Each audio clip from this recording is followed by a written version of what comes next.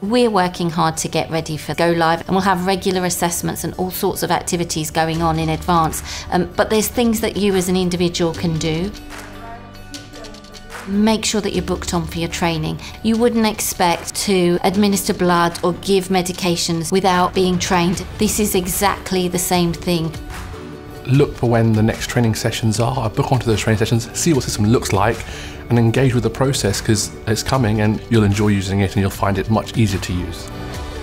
It's the future. We are leading, as a trust in many ways, and we should also lead on this. But the only way you can do that is being engaged. Read the emails, look at all the links. The Epic user web has a huge number of videos that show you how to do very basic things, from looking up patients through to booking patients for procedures, prescribing complex medications. End user testing is about to go live, so we have a lot of subject matter experts but also other staff testing to make sure that the system really does work for our teams. Take every opportunity to get familiar with the system, don't be frightened of it.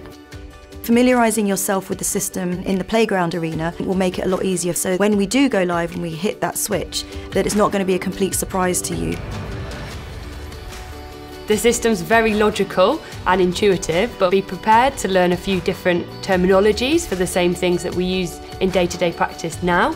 And that's why it's important that you engage with the way the system works, the training. You need to be involved in discussions within your division and department on how you are going to use the system as a group.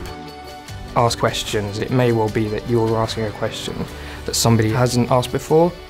Certainly in my own areas, we're already thinking about the safety nets that we're going to put in place, looking at how we'll reduce activity so that it is going to be safe. Get to know who your super users are, because they've got all the key messages that come out every month that tell you what are the things that I need to focus on this month.